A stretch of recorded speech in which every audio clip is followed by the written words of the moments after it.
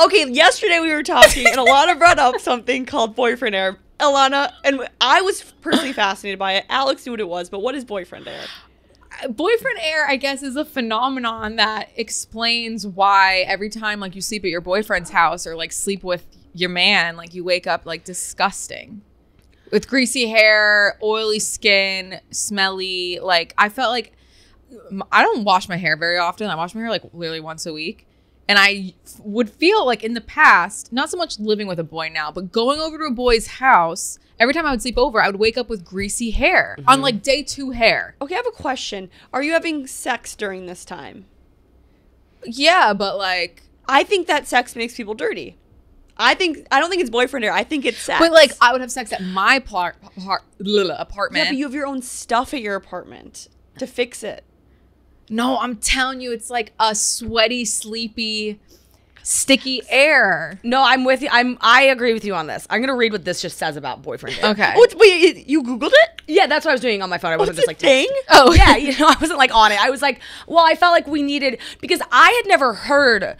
You said I knew what it was, and I think I had never heard the term. But immediately when you started describing it, I was like, oh my God, I've never thought of that. So this is saying boyfriend air is a theory that centers around how being in the presence of a boyfriend or a male partner affects the hygiene and presentability of their female partner. Okay. What? Does it mean you're not like And I feel like if I would them? like sleep at my boyfriend's for like a day, 2 days, 2 nights, whatever, I would turn into this like monster. Is it because they're dirty? I think like they let off this like humid air. Like, okay, we once had when I used to work for an interior designer, we once had a client who had a headboard who on one side it had a grease stain against the headboard. From the man? Because her and her husband would lean against it at night and they would watch TV. Graham washes his hair every day, sometimes twice a day. I wash mine like you. I wash it twice a week. His hair will inevitably be greasier than mine. Doesn't matter. Like his hygiene is better. They just like grease up more.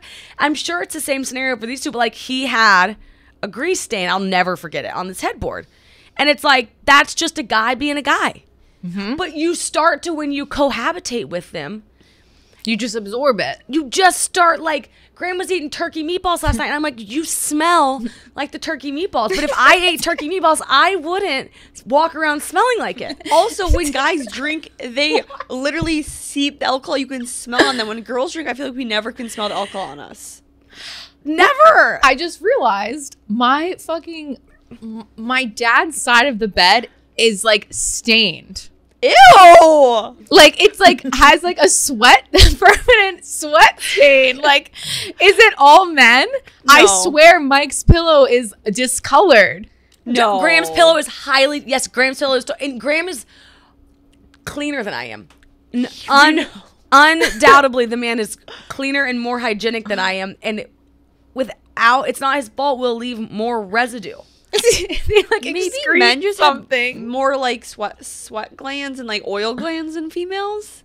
I think they must like when I lived with my boyfriend, I never felt dirtier, but I felt dirtier if we would have sex or if I was sleeping at his place. But when we lived together, it was also my place and I kept it clean, so I felt fine. So my apartment, I don't feel dirty in because we also have a king size bed. I think that might give it a little stitch, but.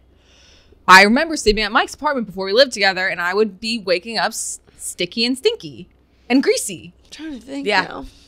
Yeah, and there's times where if Graham gets really close to me, I'm like, you're heating me up. But I can get close near him, and like, I'm not going to be the source of the heat. It's like him. That's actually true. Like a radiator. Yes, I radiate heat. Radiator.